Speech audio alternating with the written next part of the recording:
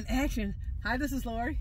This is Peter. And we're coming to you from SoFi Stadium because we're stuck in the parking lot after the Chargers game. And we're here, so we decided while we're waiting to try to get out, we're stuck, we're trapped in, we can't even back out right now, to do a review of The Abyss. The Abyss. The Abyss, this is the throwback review because The Abyss came out, and I can't look up my notes on my phone because we're recording with it. Yeah. Came out about 1980, what?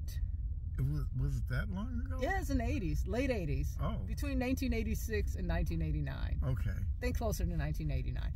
And it was James Cameron's film after Terminator and Aliens and Piranha 2. He did Piranha 2? I think he wrote it or something like that. Okay. Anyway, so we decided the 4K release came out just about last month, and I've been a fan of this movie. I was a big fan of the movie in the 80s when it came out. It's one of my favorite James Cameron movies, but I haven't watched it in about 30 years. And when you saw it way back when, what did you think? Well, when I saw it originally way back when, yeah, I'm going to tilt this a little more. I did not enjoy it. Okay. I just thought it was okay. Why did they make it? Okay. I watched it now, thoroughly enjoyed it. Oh, okay. Yeah, yeah. It's a good movie. It's a good movie. It's kind of like, for me, one of the last of the really top-notch James Cameron movies, which isn't to say he hasn't made good movies since then, but I haven't found his movies since then to be as rewatchable. Right. Like, I've seen The Abyss a lot of times. I've seen Terminator a lot. I've seen Terminator 2. And I've seen Aliens a lot. His movies outside of those. Anyway. Yeah. I haven't watched Abyss until now. We just watched it. Since the first time. It was the first time you've seen it since. But I've watched a lot of his Terminator movies. Right, right. And we also, True Lies also came out in 4K. Yes. Love True Lies. Love True Lies. That was a fun movie, but I've probably only seen it once or twice. So at the same time. Anyway, so The Abyss, revisiting. You want to go and you want to expand upon your thoughts about why you liked it this time versus the original? Yeah, it almost looked like, to me, like a totally different movie than I remembered. And there was a lot of action, and during this viewing, I was very black. You were very black. Yeah, I talked to the screen a lot. I'm gonna wear my Chargers hat on. But you talk back to the screen. Yes. Like, no, don't go there. Don't go in there. Don't go in there. Yeah, I had to bail on you in the second half of the movie. I had a family emergency to take care of, but you got to watch the rest of it, and then I went back and watched the remaining like a day later. So I enjoyed revisiting this movie. It's still, all the good stuff is still very good. This was the director's edition, so there's added scenes, which I was aware of. Like, this could have been a 3-hour movie back then, but they cut a lot out. And so it was curious, always curious about that, and revisiting. And I have to see, was it worth adding those scenes back in? I'm gonna say no, not really. Well, me, I don't know what they added in. You don't know what they added in. I don't really remember the movie. Honestly, there were scenes there that I'm like, okay, some scenes like I remember verbatim. Like I can recite the line still after not seeing it for like 25, 30 years. But some of the newer scenes are like, is that a new scene? I can't quite tell. I think that is. Really, it kind of just gives, early on, there's more kind of interaction with the crew of the oil rig and maybe the military guys. And yeah, I need to go who starred in this movie. Anyway, I'll go down that list in a minute. So there's just like little scenes, which actually were okay to add. The black lady, she plays the character One Night. She had more scenes added back in, which is kind of sucks because, damn, she had a lot of scenes cut out of the movie. Well, I tell you, she's the only black person in the movie. Yes. Besides Mary Elizabeth Mastrantonio. But seeing The Abyss again, I went and saw Alien. Oh, you watched Alien. But Alien isn't by James... The first one's not by James Cameron. Right. But I remember that, too. I did not... As much as everybody said Alien was a fantastic movie, I didn't think it was. You didn't think it was one way back, or way still back. All this time later? Way back then. And I looked at Alien again, and I said, actually, that was a pretty good movie. Yeah, it's a great movie to me. Yeah. Yeah. So getting back to The Abyss, I thought, some of the scenes added, I don't know, they may add a little bit. I appreciate that one character kind of gets more scenes and a little more development.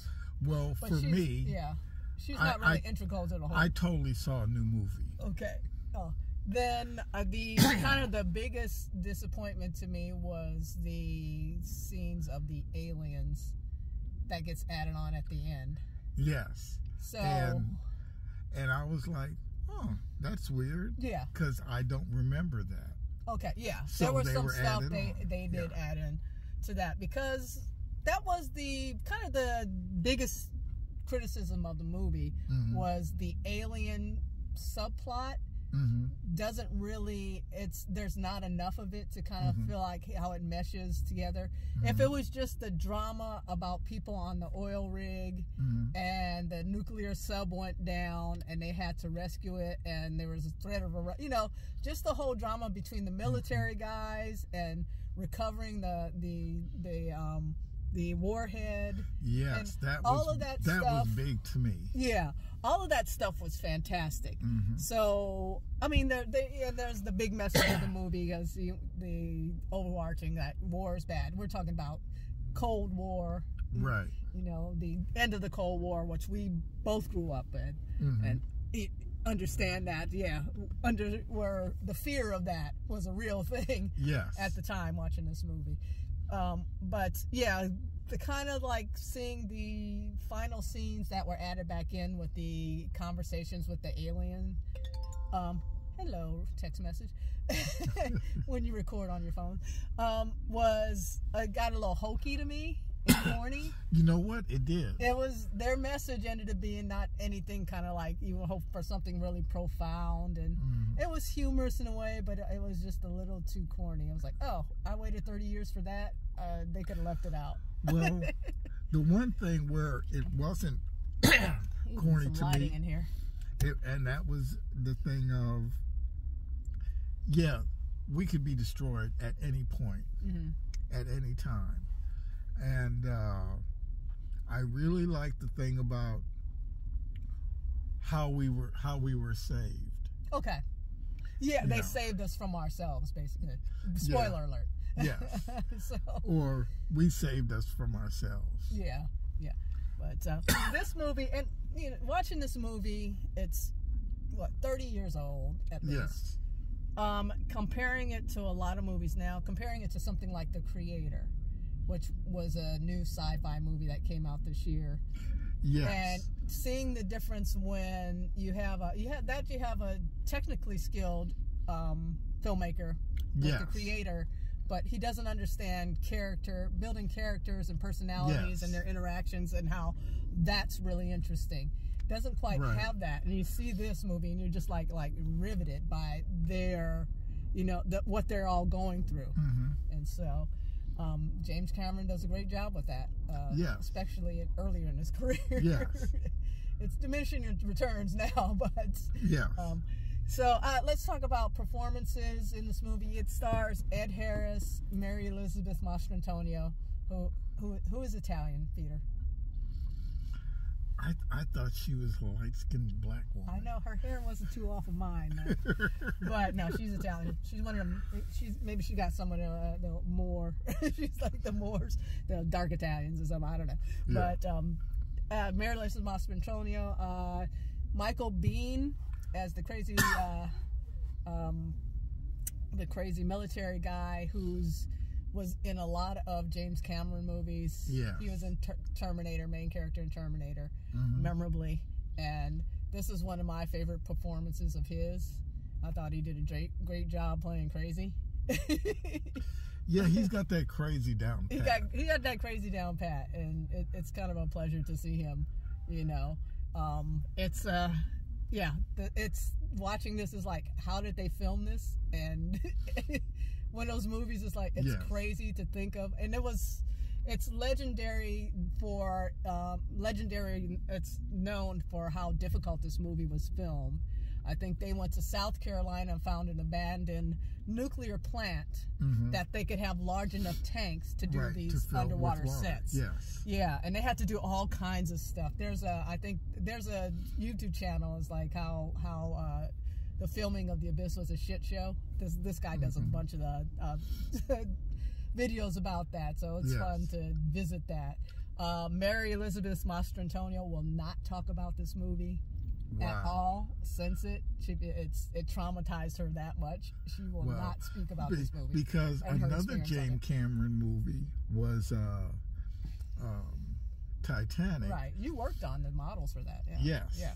And the thing was, the water scenes for the most part was digitized. Right. So this was before. I mean, this movie was revolutionary for its doing a CG effect.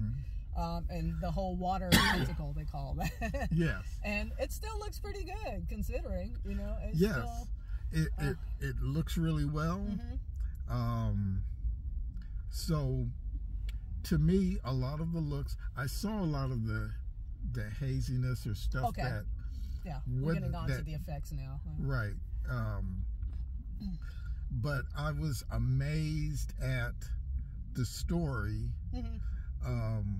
And like you had mentioned, with the creator, the story wasn't as tight. It wasn't as interesting. It wasn't. But they didn't have enough. The technical side was beautiful, on point. Right.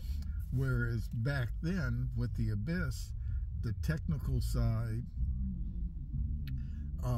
Well, a lot of this holds up still. I mean, there's something like at the end too, the models and all that kind of obviously. Some stuff there's a few scenes that don't. Right. Mainly the above water stuff that doesn't hold up. Exactly. Yeah. But anyway, regardless, I really enjoyed it. Yeah.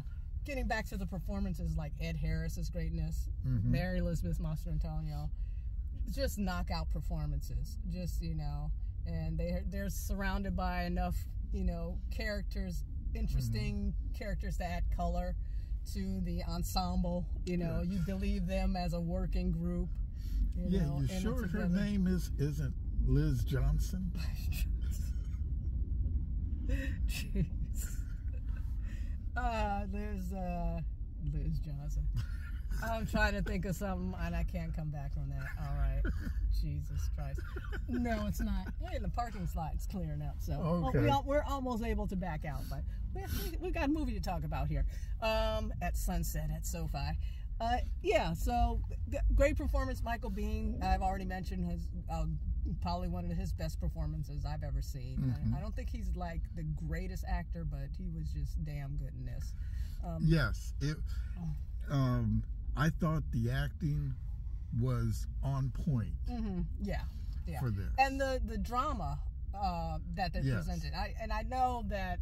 I think at the time that this James Cameron was writing this, and this was like one of his first stories he ever wrote that he finally got to make into a movie. Yes. But he was going through a divorce with Gail Ann Hurd, who had been his producing partner and wife for a long time. So I think that probably he was going through a divorce. So the tension between Ed Harris and his, you know, he and his wife Mary Elizabeth Mastrantonio were separated, and he channeled all that into this. You know, you can kind of really feel that.